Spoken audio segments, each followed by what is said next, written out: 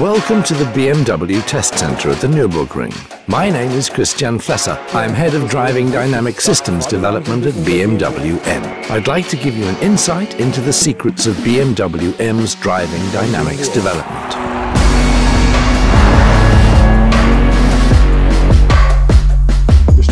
This is the new BMW M3, a pre-production vehicle. This means that we're already close to series production within the various vehicle development phases. We're at the Nürburgring to coordinate the fine-tuning of its driving dynamics control systems. The new M3 will be available in two drive options: rear-wheel standard drive and our new M xDrive all-wheel drive.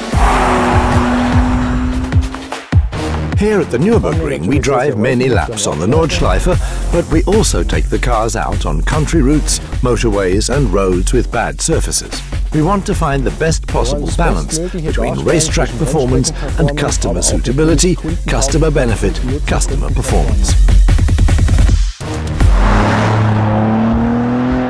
I'd like to introduce you to Peter, who's responsible for the driving dynamics development of the new BMW M3 and M4. He's going to take you on a country drive in the new M3. Here we go.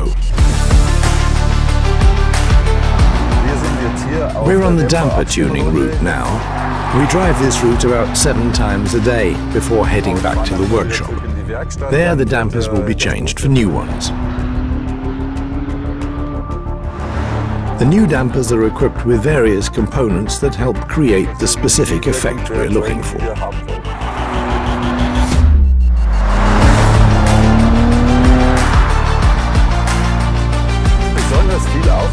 We put a lot of effort into eliminating disturbance from the steering system, such as the force generated by friction.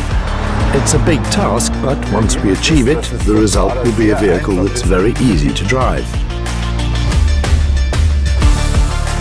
It's best to fine-tune the vehicle on a bad road surface, because that's where we come across the biggest challenges and find the most feedback to work with.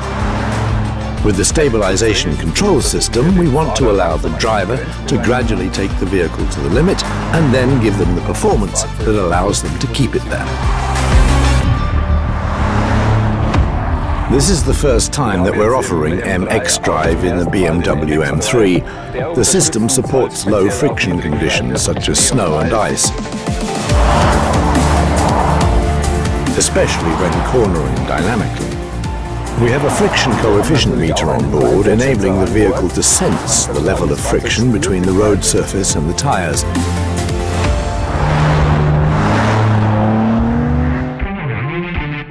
Here we go.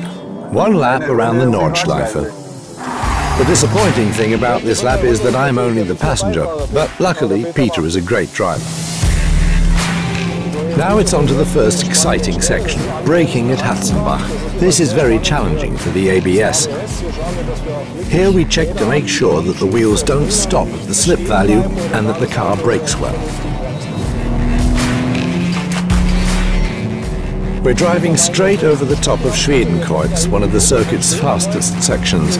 Here it's important that the car has good aerodynamic balance, so that when you're driving like this, the rear remains stable and tight to the road and we don't lose any wheel load.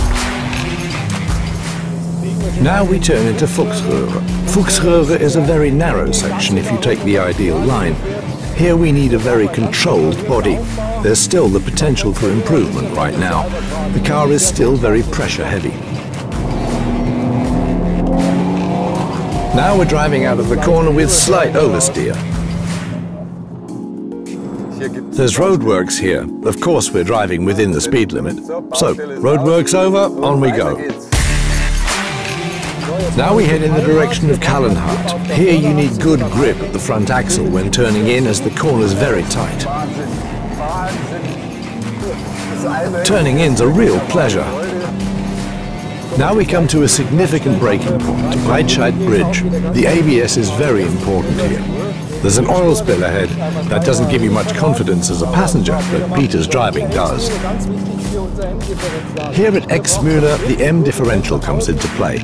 You need grip because the corner turns outwards. You also need forward traction to take the speed into the Lauder curve.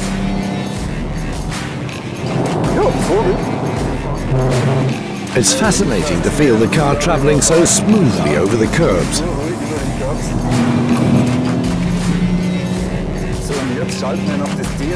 Now we switch on the DSC, which takes us very softly to the limit. The DSC is fully activated and we have no problems driving at full racetrack speed.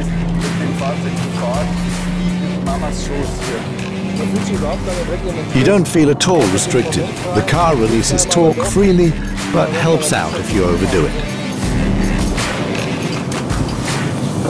One lap on the Nürburgring Nordschleife in the new BMW M3 is so fast. It's a cool car, absolutely thrilling. For me, the M3 is at its best in every situation.